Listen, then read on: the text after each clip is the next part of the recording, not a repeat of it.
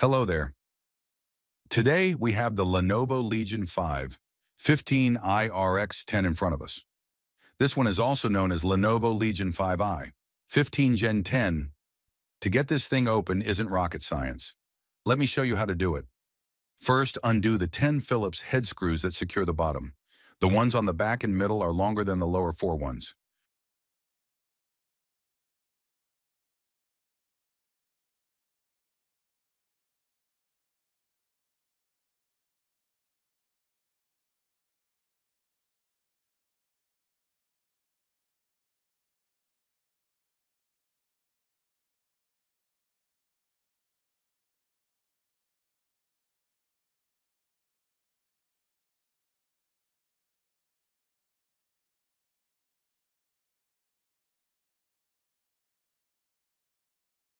Your next job is to pry one of the rear corners with a thin plastic tool.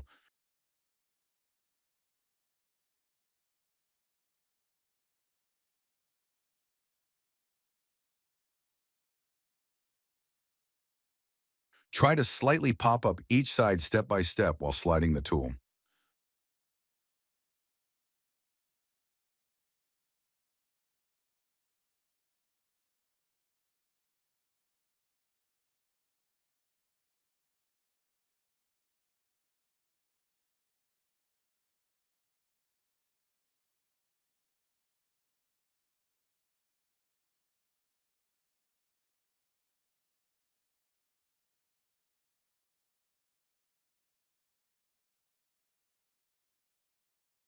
Don't push too hard around the Ethernet connector.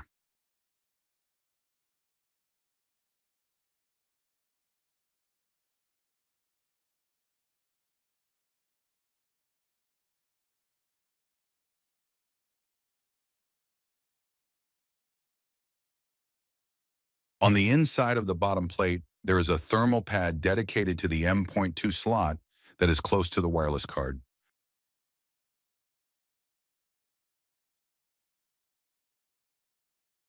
This laptop comes with the default 60 watt-hour battery pack, though you can choose a larger 80 watt-hour unit for extended use away from a power outlet. To remove it, disconnect the battery by pulling its connector towards the front of the laptop, then unscrew the 2 Phillips heads on top. The battery life ain't ideal. The smaller 60 watt-hour unit powers the notebook for a bit more than 3 hours of 4K video playback.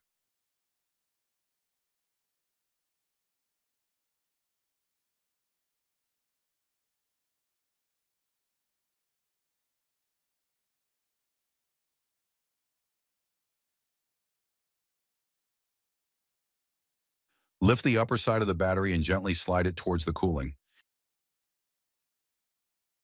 The Wi-Fi card is replaceable, which is great. A large metal shroud, secured by 4 screws, covers the memory area in one of the SSD slots.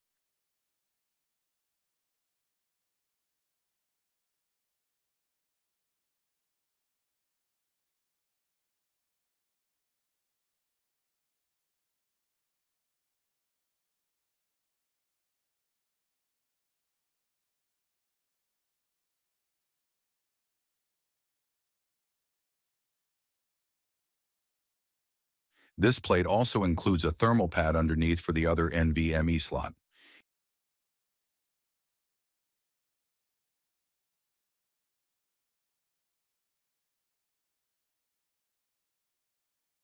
In total, you get a pair of Gen 4 M.2 slots that support both 2242 and 2280 units, thanks to built-in standoffs for both SSD form factors. 2 RAM slots are available for memory expansion. According to Lenovo, the 1365HX machines like ours are limited to 4,800 MHz speed, while the other devices with more powerful CPUs rely on 5,600 MHz RAM sticks. Interestingly, the 1365HX chip officially supports up to 192 gigabytes of memory. While this Lenovo laptop might be able to handle more RAM than stated, we haven't tested that ourselves. Unfortunately, the RAM modules aren't cooled by thermal pads. The cooling looks pretty good for a budget machine. It boasts a pair of big fans, one long, thick heat pipe shared between the CPU and the GPU, and a smaller one for each chip. The thermal system has a duo of top-mounted heat sinks, two large cooling plates above the two chips, and a third one that also cools the chipset. Let's take out the cooling. For starters, the fan connectors should be disconnected.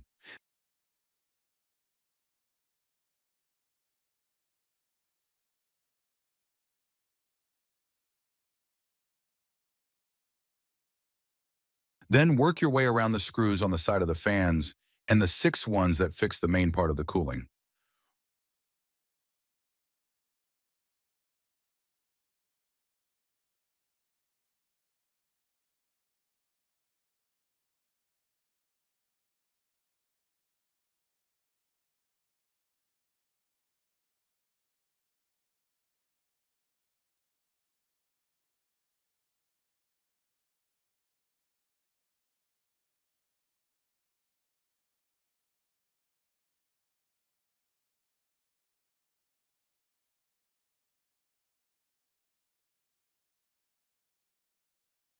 Raise the bottom of the cooling and carefully detach the heat sinks from the rear exhaust.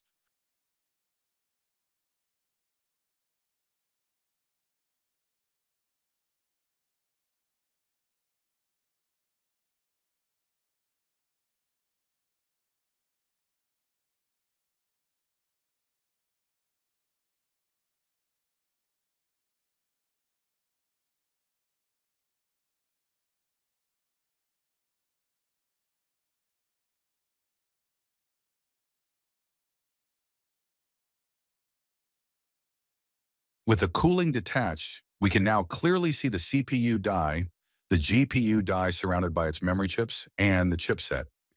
Check out our full review at techpowerup.com.